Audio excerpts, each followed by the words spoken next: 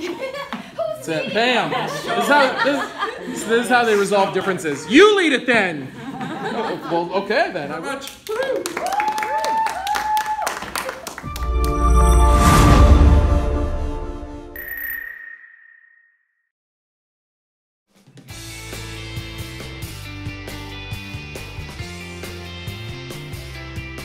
Here we go. Super Swing Tuesdays at Brix in Belleville, New Jersey. What up?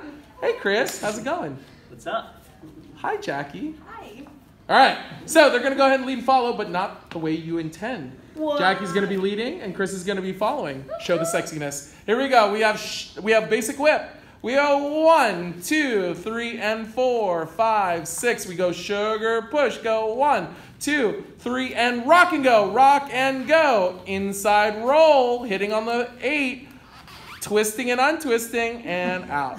Now, that last part wasn't so beginner, but we had a fun class. We definitely pushed the limits. We had some fun. So what we did was we put the follower, let me jump out here real quick. We put the follower in a situation where she could initiate the play by hitting that 4 a little bit more strongly, holding the position and undershooting the movement, and then using the ronde as a development into the next pattern, letting the untwist be part of the next pattern, right? Letting the leaders kind of follow that movement and then let it be the influence to figure out what's next, okay? So we do, again, sugar push, rock and go.